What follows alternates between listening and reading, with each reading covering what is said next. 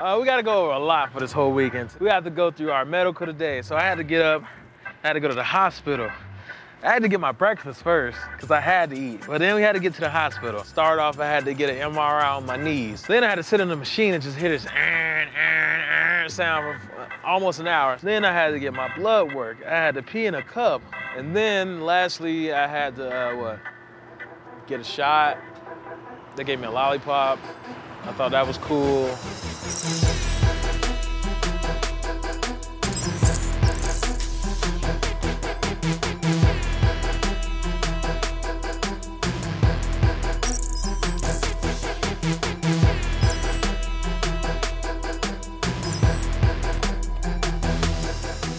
Back to the combine conversation, Derek, when they say, well, this guy, can bench 25 reps at, 220 pounds consecutively, et cetera, et cetera. How does that translate? Am I being too cynical? So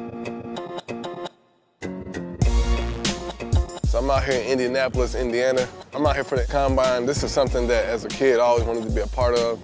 They take like 330 guys, or supposedly the best college football players, and pretty much just work us out.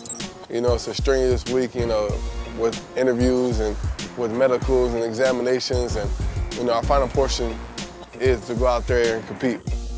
The combine is really just an opportunity for scouts to just come out, see the players in person, compare guys standing next to each other.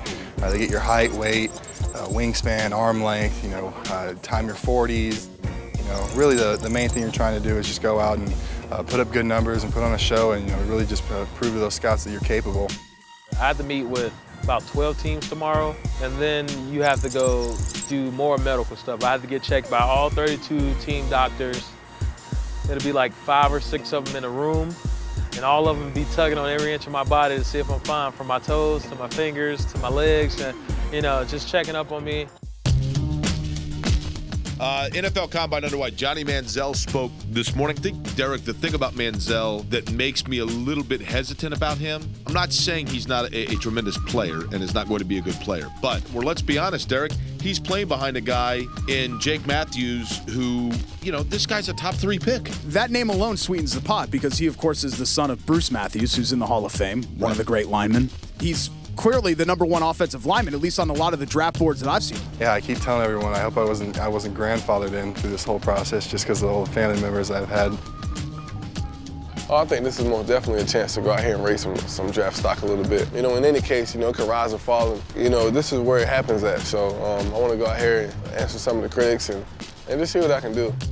The guy that I probably watched more than any in college was Taj Boyd.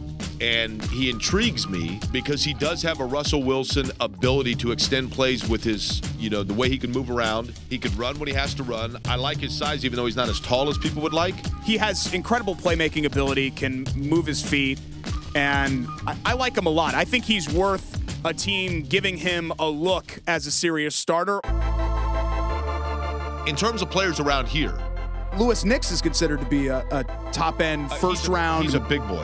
If he had left after last year, he likely would have been a surefire top 20 pick, but he had the meniscus tear and dealt with some injuries this year, and I think it held him back a little bit.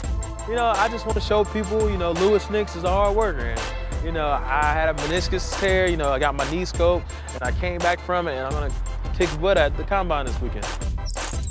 Yeah, it's really surreal, You see it on TV every year, and, now that I finally had my shot and got my opportunity to come out and do it, it's just real humbling, just feel real honored to be in this position and have this opportunity right now. I always look forward to getting out there and competing. That's just something that's in my nature. You have a lot of guys who say they're the most competitive person out there, but, when Wolves get in the arena, the one always comes out on top, so, we'll see what it's about, man. I'm looking forward to it. I never had a job interview this stressful. This is my first job interview, to be honest. But, we're just working past it. I trained for this. I think I'm ready physically. The mental part of it, I think I'm ready. It's all just about getting through it and doing the best you can. We'll take a quick break. We'll continue talking about the combine over the course of the show. 239-1260 is the telephone number. You're listening to Query and Schultz on 1260 WNDE.